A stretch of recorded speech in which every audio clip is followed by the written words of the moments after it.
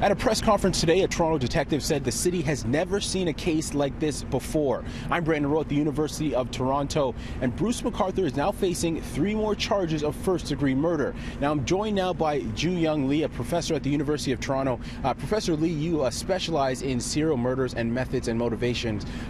For Toronto police, what challenges are they facing? They face a number of challenges. One of the biggest challenges now is going to be processing the evidence and making sure that they can build a strong enough case if this is indeed the person who is responsible for these murders. So some of the challenges they may face are how to process potential DNA evidence, which has become an increasingly contentious thing in a lot of murder cases about the mismanaging of that evidence.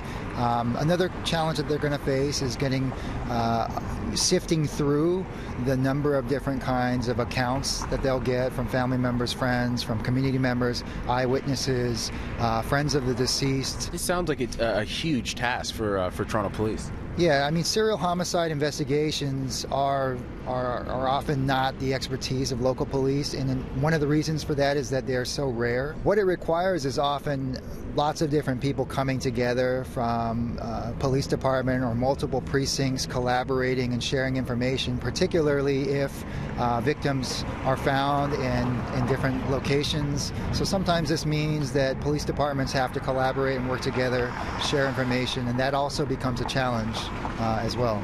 Thank you very much, Professor Lee. Again, that's Professor Ju-Young Lee from the University of Toronto.